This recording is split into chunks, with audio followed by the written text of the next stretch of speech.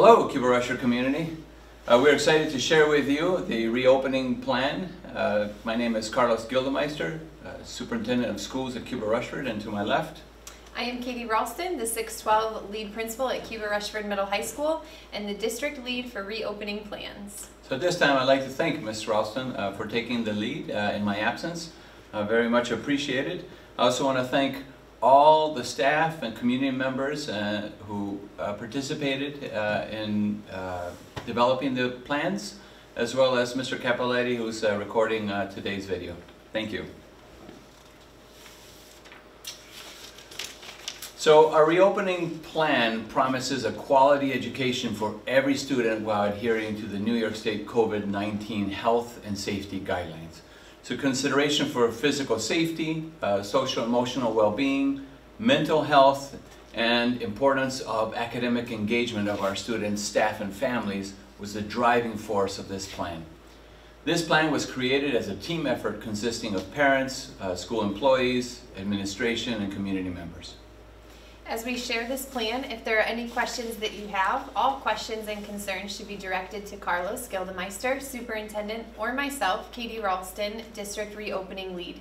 For that purpose, we have created a specific email address, opencr@mycrcs.org. Right, since the onset of the COVID-19, every individual has endured trauma. The stress and anxiety and health concerns that come with COVID-19 is real. In addition, life continued. The everyday struggles that existed prior to COVID-19 did not go away. Rather, they were intensified. So everyone endured an incredible shock to reality with a global pandemic, and individual circumstances made the experience difficult for everyone. So for that reason, social emotional well-being of all students and staff will remain the primary focus of Cuba-Rushford School District. We're in this all together. And with that comes the question, what will school look like at the start of the 2020-2021 school year? After much consideration of the physical, social, emotional, and mental well-being of all of our students and staff, Cuba-Rushford has decided on a blended learning model to start the school year. In that, you will see that all of our students have been assigned to color-designated cohorts. Students in grades K through 2 are assigned to the grade team and will attend school in person Monday, Tuesday, Thursday, Friday. Students in grades 3 through 12 have been split into 2 cohorts, the blue team and the red team. Approximately half of each grade level will be part of the blue team and half of each grade level as part of the red team.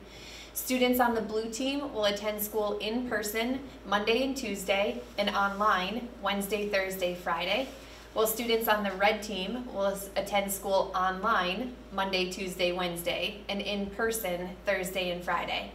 All of our special education students will attend school in person Monday, Tuesday, Thursday, and Friday, but will be designated to a specific color team cohort.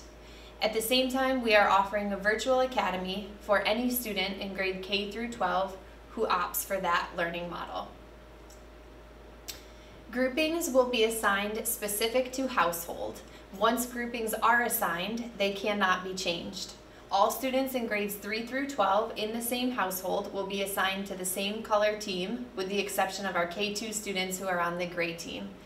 Assigning students in the same household to the same color team ensures that there will be a consistent schedule for all students in that household and that we are able to adhere to the safety guidelines regarding transportation, social distancing, and groupings.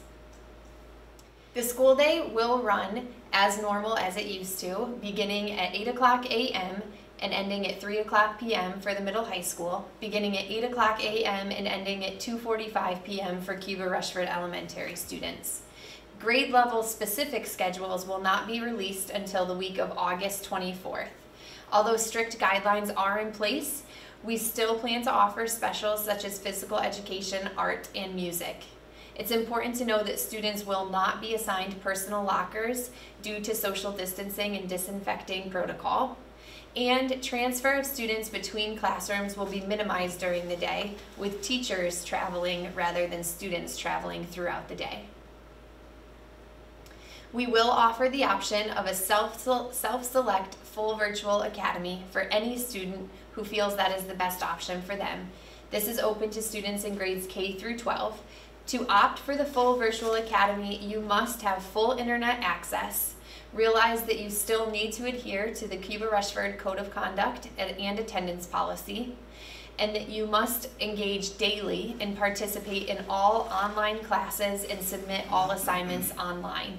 It is important to know that choosing the virtual academy means you are committing to 20 weeks of remote learning. We cannot have students switch in and out of that model due to transportation, grouping, and social distancing. If you choose to self-select this model, please email opencr@mycrcs.org, or you can call Laura Smith at the middle high school or Megan Beck at the elementary school. We ask that you please make this request by Friday, August 14th. If you do not call or email to make a special request for full virtual learning, all students will be scheduled into their grade level cohort as planned.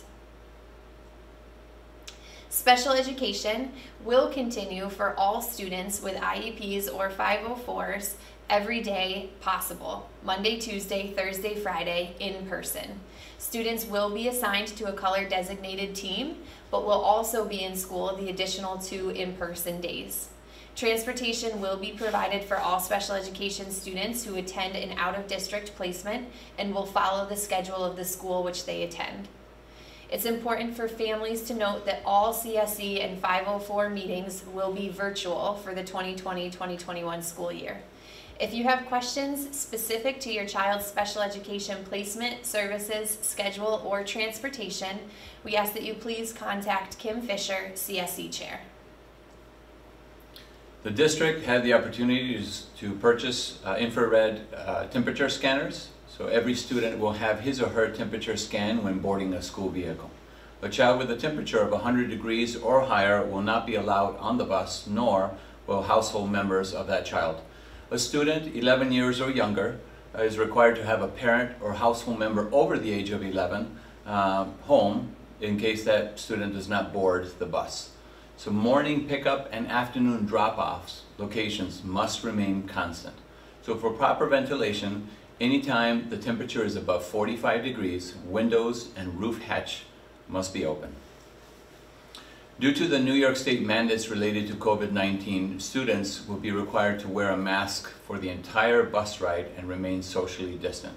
For the health and safety of our children, we strongly encourage families to transport their children if possible. If you're willing to transport your child, please contact Transportation Director Mike Sears.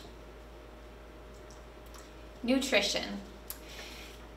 With this, regardless of learning model, we still guarantee that lunch and breakfast will be available for every student every day. To maintain social distancing, student groupings will be fed in their classrooms, and we will not be using the cafeterias for meals. Students will place meal orders ahead of time, and all meals will be pre-packaged. There will be a hand washing schedule in place for all students to wash hands before and after meals. Please note that food sharing of any sort in meals or snacks are not permitted. Meal distribution will continue even on days that students are not in the school building. So all meals will be pre-packaged in disposable containers and will contain the main lunch menu item for that day, as well as breakfast for the next day. Packaged meals will be available for delivery service or pickup service. If you opt for delivery service, the meals will be delivered directly to the home of the student. And if you opt for pickup service, that will be available daily from 11 o'clock a.m. to 1 o'clock p.m. in the Cuba-Rushford Elementary bus loop, as well as the Rushford Fire Hall. We strongly encourage all families in Cuba-Rushford to enroll in the online payment system, myschoolbucks.com, to avoid any cash exchange between individuals. To sign up for meal delivery or to ask questions specific to schoolbucks.com, please contact our cafeteria manager, Alex Leyva. So Cuba-Rushford has been a one-on-one district for several years, so every student has access to his or her device, which is not and will not be shared with others. All students in grade levels 3 through 12 have student email accounts, and they should be checked regularly. All instructional materials will be downloaded at school during in-person learning days, therefore minimizing the need for Wi-Fi outside of the building. So preferred communication forms will be completed by every family and submitted to every principal.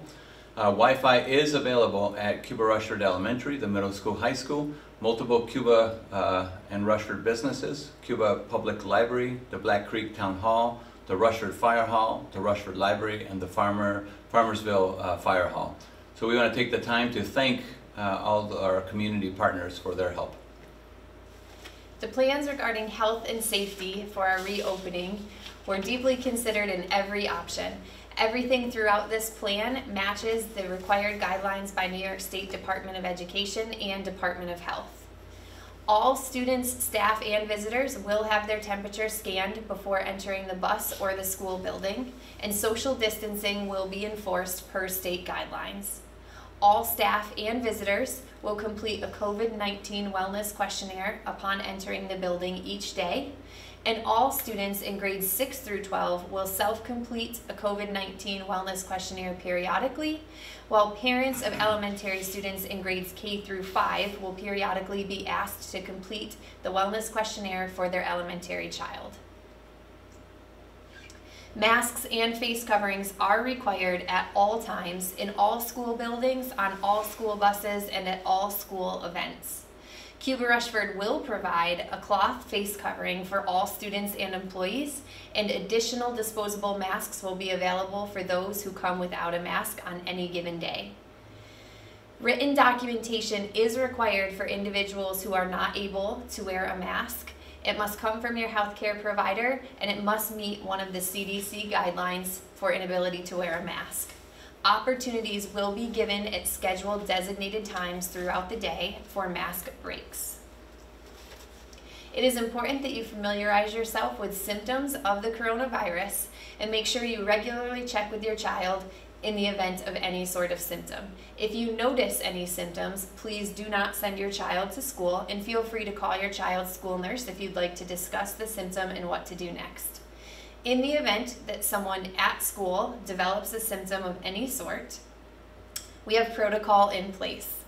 Someone with a fever who either comes to school with a fever or gets a fever of 100 degrees or higher during the school day, students will go to an isolated area that is supervised, parents will be contacted, and they will be asked to pick up within 30 to 60 minutes of contact. Staff and visitors who come with or develop a fever while they are here will be asked to leave the premises immediately and consult their healthcare provider. After an absence due to COVID-19 symptoms, individuals must be fever-free for 24 hours without the use of fever-reducing medication, and they must have a written note from a healthcare provider for safe return to school. We've had a lot of questions about what we will do for positive testing, and it is important to know that this is handled on a case-by-case basis in close coordination with the County Health Department and County Emergency Manager. Individuals who test positive will not be allowed to return until a negative test result is obtained and no new symptoms arise, until they have quarantined for a minimum of 14 days and they have been fever-free and symptom-free for a consecutive 72 hours. Please know that while we cannot reveal any identifying information in the event of a positive test, we will make sure that we follow all proper protocol to inform all of the necessary individuals to ensure safety for all in the event of a positive test. So with facilities and cleaning, all students will participate in virtual learning on Wednesdays for deep cleaning and disinfecting between in-person learning groups. So capacity of all classrooms has been calculated at Cuba-Rushford with social distancing considered at 15 per classroom. Additional hand washing station has been added to each building. Drinking fountains will be for filling water bottles only. So students should bring water bottles labeled with their name. So water bottles that do not have their name will be thrown away. In addition, restrooms will be limited to one person per facility and will be cleansed frequently throughout the day. A specific checklist will be used daily to address all cleaning requirements in all areas, and the cleaning maintenance crew will meet weekly to review all updated protocols. All buses will be sanitized after each use and deep cleaned, disinfected once per day. Visitors to the building will be extremely limited. Visitors during meals will not be permitted, and all visitors will be health screened before entering the building. Building facilities are currently closed for use by the general public. However, the outdoor areas are available. If you have any questions about facilities and cleaning, please contact Dave Hartman, Director of Maintenance. School-specific plans. We know that a lot of families have a lot of questions specific to your child's routine and specific schedules within the school building. Specific schedules from Cuba-Rushford Elementary and Cuba-Rushford Middle High School will be released by August 7th. These plans will include specific details regarding pre-K, BOCES, student groupings, social emotional resources, technology platforms, and building policies. These plans, however, will not include specific schedules. Schedules will be released the week of August 24th. So again, building policies and plans released August 7th, schedules released August 24th. On your screen, you'll see some important contact information to the Allegheny County Health Department, as well as the Allegheny County Emergency Manager. We also re-included our reopening email for any type of questions and concerns. This contact information will also be included in our special edition reopening newsletter. And with that, we thank all of you for your ongoing support, patience, and encouragement as we worked to develop the best plan for our students for the 2020-2021 school year. We are committed to being responsive to change and understand that the plan we just shared with you today is subject to change at any moment as infection rates increase or New York State changes guidelines. Regardless of the situation, Cuba-Rushford is committed to being a regional model of excellence, and we appreciate your trust and support. We're very excited to have our students and staff back. We will remain nimble through this situation.